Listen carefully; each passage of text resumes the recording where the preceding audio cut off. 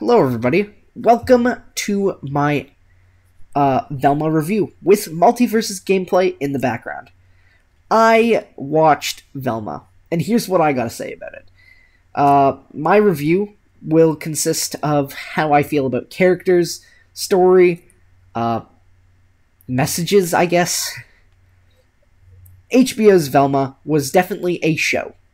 It was a show about Velma, and that's what it got right. It was a show. That's about all it did. Was it a good show? Well, that's up to my final review counter at closer to the end of the video, where I state my final score for this show. So yeah, I would like to start off in saying the show was not long, which I thank for that. And the fact that they released 2 episodes probably sped that up. I don't know exactly how much episodes they had, but it wasn't a heck of a lot, so I didn't have to put myself through too much. Just every Thursday for a couple weeks I'd be watching that, which isn't that bad because I've been doing that for The Last of Us, which is another HBO show that I have been watching. I haven't watched too many shows this year. Really, it's been The Last of Us, Velma. I watched all of Doom Patrol. I also watched a couple movies like Dune, Black Panther, and I'm hoping that we will get a lot different content from what we're getting. I've heard Ant-Man isn't good. I hope Guardians will be good, and I really hope that The Flash can save itself by being a good movie. It has Ezra Miller in it, which means people aren't going to bother watching it, but as you guys know, I love the character of The Flash. I've watched all of CW's The Flash, so, you know, I'm excited for the movie too. And the new DC reboot. Either way, let's actually get into Velma.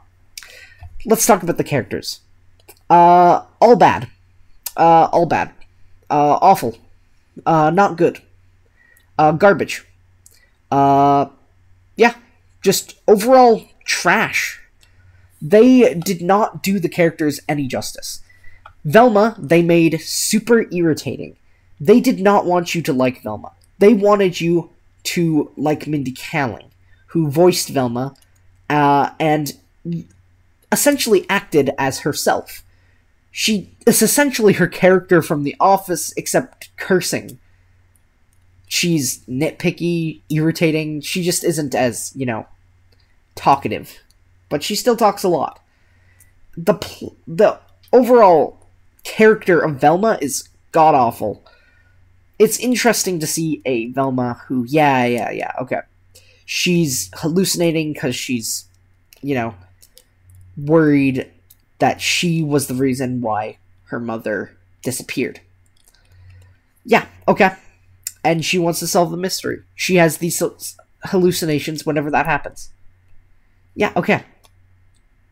But do you know what the problem is? That she's just unlikable.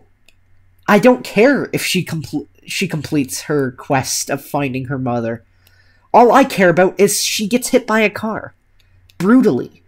On the street. Yeah. Velma as a character was god-awful. She insults everyone. And then the excuse of the show is, well, she's really quirky, guys. You know? And she's the main character. And she's being bullied, so that makes her the underdog. And I guess the writers just expected that would make everything better. Because that's all they shove in your face. Oh, she's irritating. But wait a minute, guys. She's bullied. And I don't like that. It's god-awful. It's a bad excuse. Poor excuse. Now, if we get into, per se, the other characters, like Fred, who was absolutely trashed on. This entire show was essentially just Mindy Kaling saying, hey, hey, hey, hey, did you know white people kind of suck, though? And, yeah, okay. You know, a lot of TV shows nowadays make that joke, okay? Doesn't really do too much, but that is literally their only joke for Fred. His entire thing is that white people suck. And it's really sad, because they butchered such a likable character. Fred is so cool. Like, amazing. Fred is the brains of the operation, but he's also, you know, the brute force. He isn't always the brains. In, like, Mr. Incorporated, he's both. And I'll get more into Mr. Incorporated later, but, you know, they really did Fred really poorly. They just made him spoiled, rich, and, according to them, very, basic white. It's not funny after the 100th time, Velma. I'm gonna have to say. Mindy Kaling, I don't need to hear that, white people suck about the 100 times. Like, we don't need to hear that. Okay.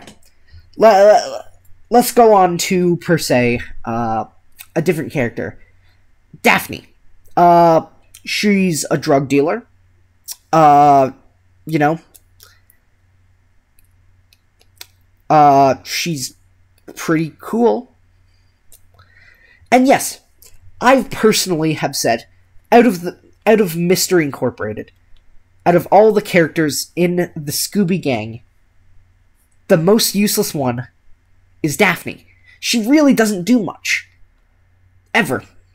Mr. Incorporated, obviously, again, bringing that up, Mr. Incorporated, from what I remember, I watched this when I was very young, but Mr. Incorporated did the characters justice. They were all cool characters.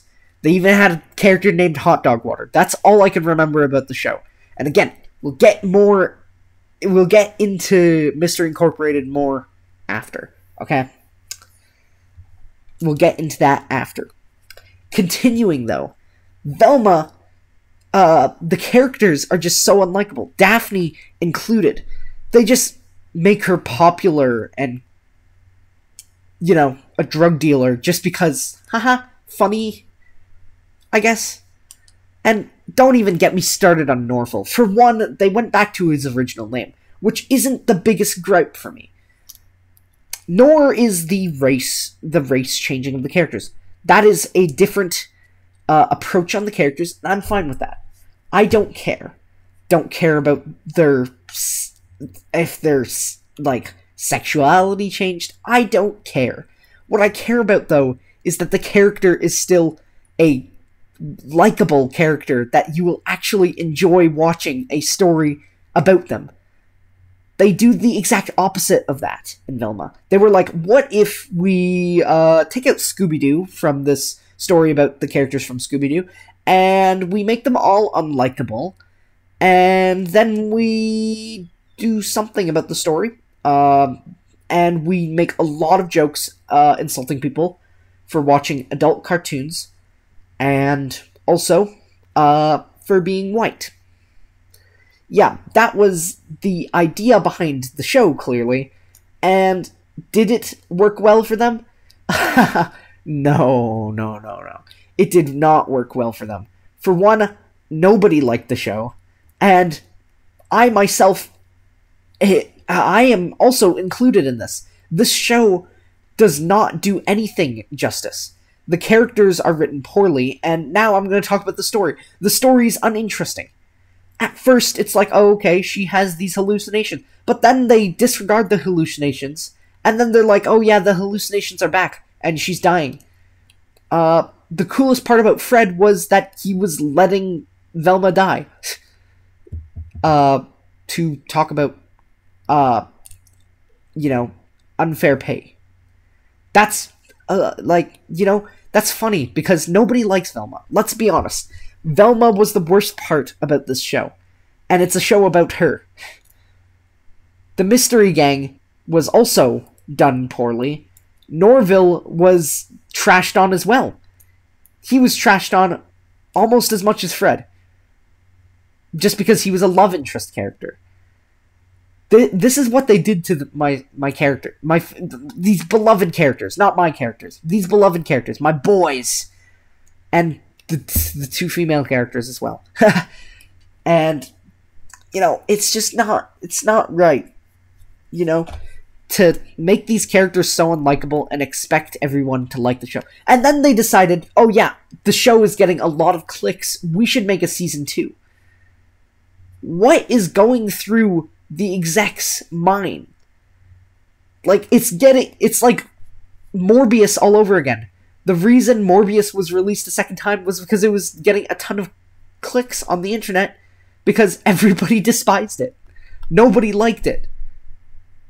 And that is what is up with this. That's what I feel, They did the story poorly, they did the characters poorly, and then they did everything else poorly. Like, why? The execution was done poorly. The only thing that I can say really was done okay was, I guess, the animation. And you can't really frick up animation these days. So, yeah.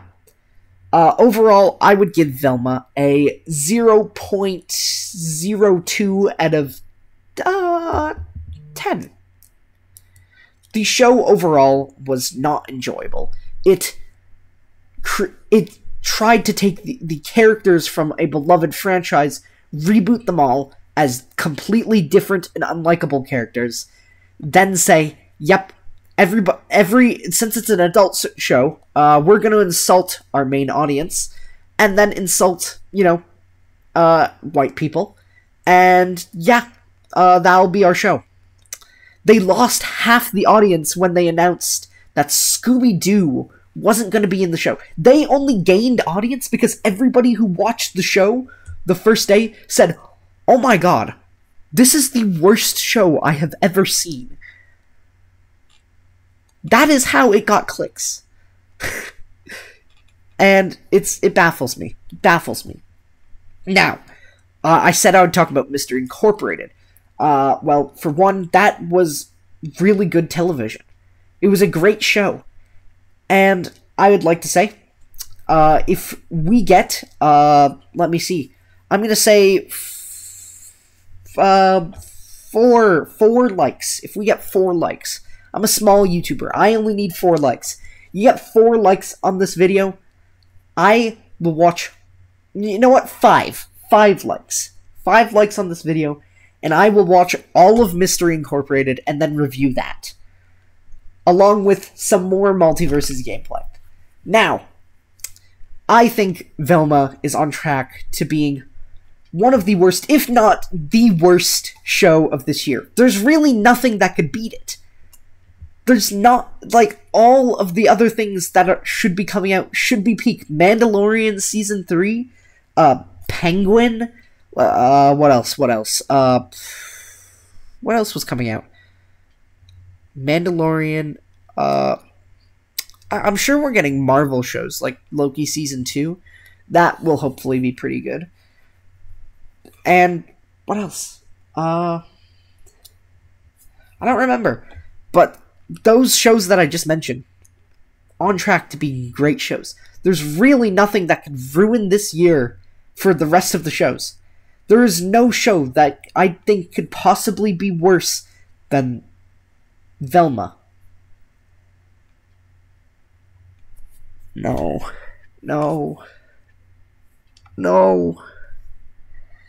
Not The Flash. No. It's the final season. The review will happen once the Flash show is over. I'll see you guys in the next review. Maybe the Flash review. Probably The Last of Us first, though. Yeah. Again, 5 likes, everybody. Thank you all for watching this video. I'll see you all in the next one, which will maybe be Mr. Incorporated, The Last of Us, or, as I just announced to you guys, The Flash, which season 9, god damn it.